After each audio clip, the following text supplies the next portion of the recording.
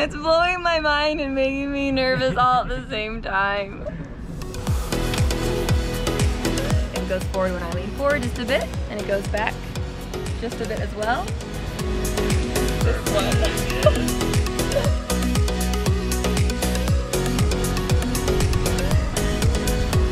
Ah, that's so cool. So you know those videos sometimes you see on Facebook and you like, yeah, that'll never actually be a real product? That's what I thought about this two-wheeled stair climbing wheelchair. But it turns out it's actually legit.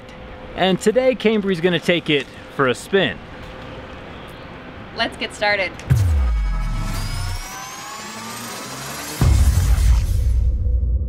So Cambry, what's one of the biggest obstacles to being in a wheelchair?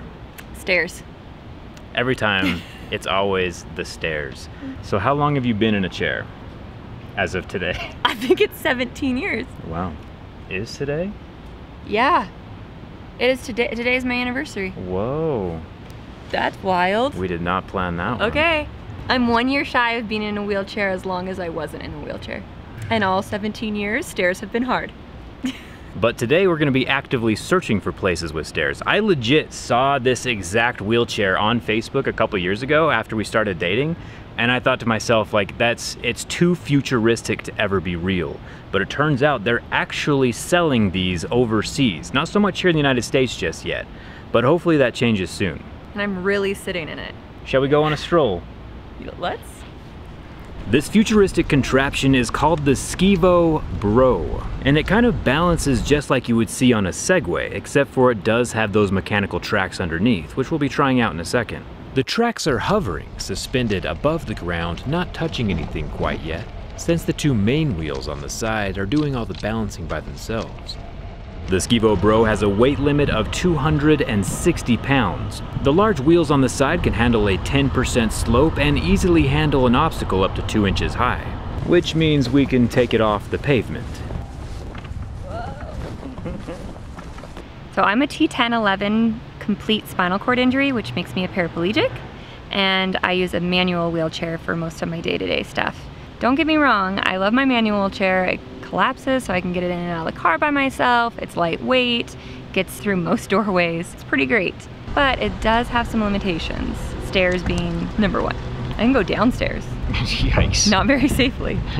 But going up, I have to get out of my chair, physically try and crawl up the stairs, and if it's more than 3 or 4, there's no way I'm getting the wheelchair over. So you are currently in a wheelchair with 2 wheels. How does it feel? Feels like I'm sitting in a chair that's in a wheelie. Like it's got some dynamic motion beneath me. It feels really cool. Like I feel like I'm riding a horse. Maybe it's more relatable to say it's like riding a bike. It turns on a dime. It goes forward when I lean forward just a bit, and it goes back just a bit as well. Like it really feels like it's a part of me, and I'm digging it. The part I'm interested in is these guys down here. It's interesting that they turn at the same time as the wheels. Can you go into that like tripod stance thing?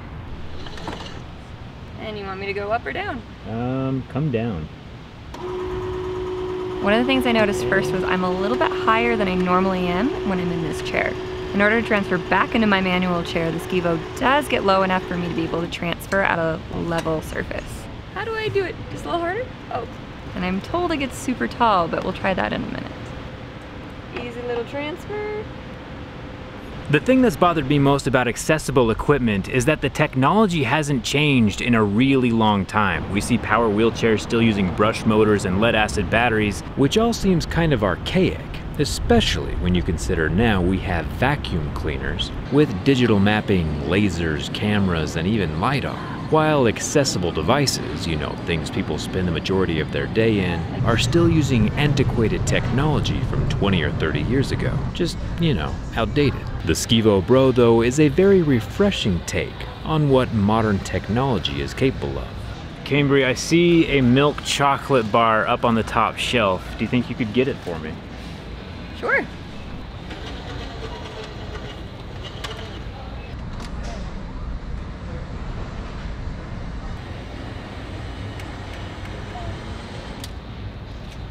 This one. Yes. Now you're as tall as I am. So Cambry's gonna try out the max speed. You ready? Let's go.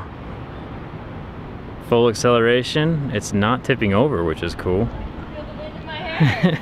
Wish I could say the same. Legit. Do full brake.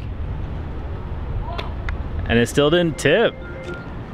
Yeah, I feel like Xavier from X-Men in this thing. That's the perfect analogy. Are you ready to finally try some stairs? Yeah, I'm feeling comfortable. Okay, staircase right here. Conveniently located. So, you don't go forward. To go up the stairs, you gotta go backwards. Psych. The Skevo has 4 lasers, 2 ultrasonic sensors in the back, and a backup camera. All of which are used for driving, but especially to keep someone safe on the stairs. So I'm gonna back it up to the stairs. I am a newbie. You get a thumbs up? Backing up to the stairs, we have to switch from 2-wheeled mode into track mode by dropping down the 2 center tracks so they can take over. The large teeth on the tracks engage with the stairs and take Cambry to the next level, literally. Adios. This is unreal. It says too much side tilt. Which way? This way? Okay. It's nice that it tells me that. Ultrasonic sensor detected the end of the stair. Nice. All right. Ah, that's so cool. Oh my gosh. I'm like so focused on looking at this, I didn't even like realize that I was up here till I was up here. Feels a little bit like I'm in one of those like gurney chairs where they're like going up backwards a little bit. So I'm like, am I supposed to do anything? Don't move. That's wild.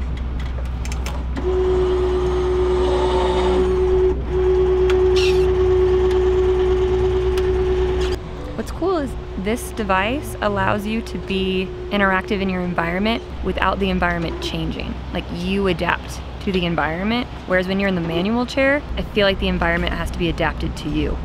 You can smile a little bit if you want. I'm really focused. It's so wild. But anything with like a steep incline, reaching something up high, stairs, or the terrain is a little bit bumpy, like it's difficult. Whereas this, to me, feels like it works well in non-wheelchair friendly places. Yeah, more places. You know what it kind of feels like? Like I'm strapped on a roller coaster and we're starting to go up and we're about to do the big drop.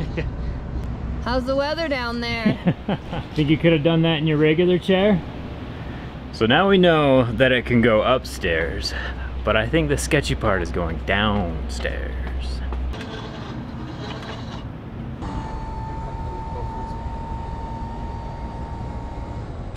This is the scary part. Are you sure I'm doing this right?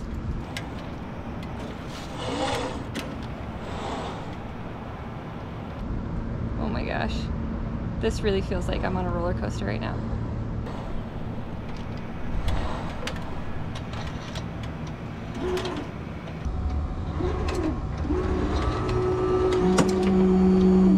We chose like the tallest stairs to try this on. How are you doing up there? I'm a little nervous. It's crazy how quiet it is. It's like we have chains inside, tracks, actuators. It's blowing my mind and making me nervous all at the same time.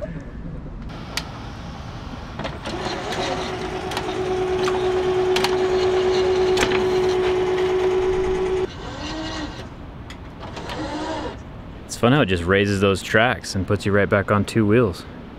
I still feel like a 15-year-old with their learner's permit, but this is fun.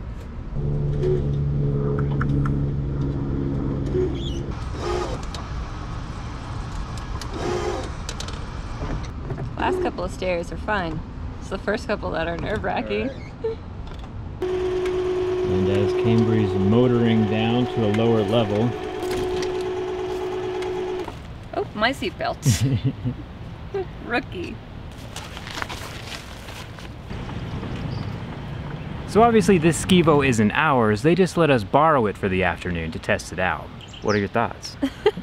I really enjoyed it. I was a little nervous at first. Like, you can see my face when we're climbing down and up those stairs. I was super nervous, but I got the hang of it by the end of it, and I thought it was really fun. Like, I really enjoyed it. I felt like it gave me new freedoms. Thumbs up for me.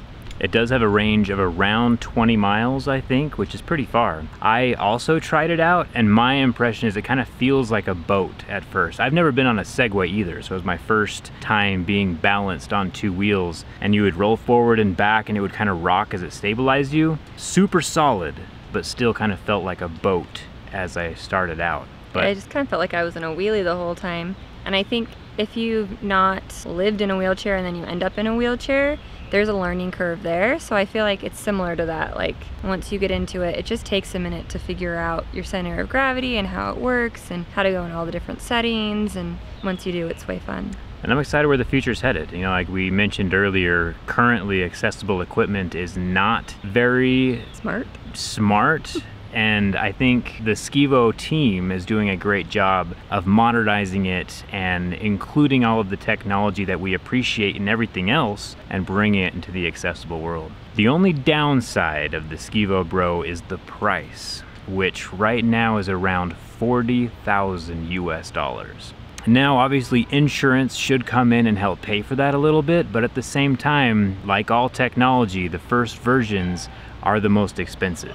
But also, like all technology, the price will decrease over time, and I expect in 5 or 10 years, hopefully it's a little bit more cost effective.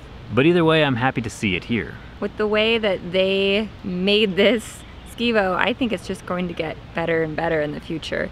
Like, they're really working to figure out all the little things that people need and how to make it really do what it's meant to do, which is create an accessible world for people. Their team seems genuine and nice, and we had a fun afternoon.